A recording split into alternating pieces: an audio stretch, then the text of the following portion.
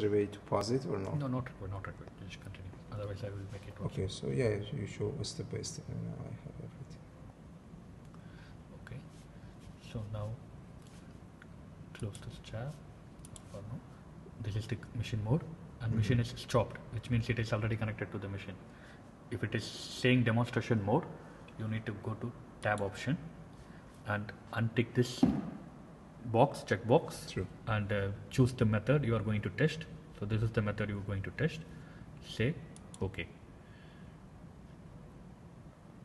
Okay.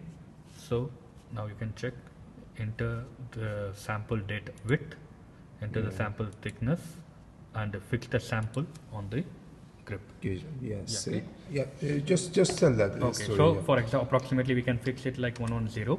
Perfect. Then we need to click. Of course, here before that we position is First, equal. first we need to measure the gauge length and enter the gauge length here. Yes. Okay. So this is the gauge length that we are going to start from 0 point.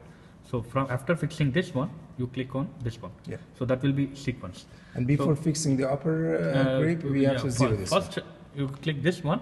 So you will make sure that the position is 0 now.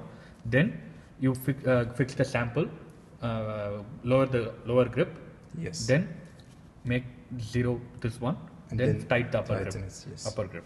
So after you completing the upper grip, then you start test by clicking this button.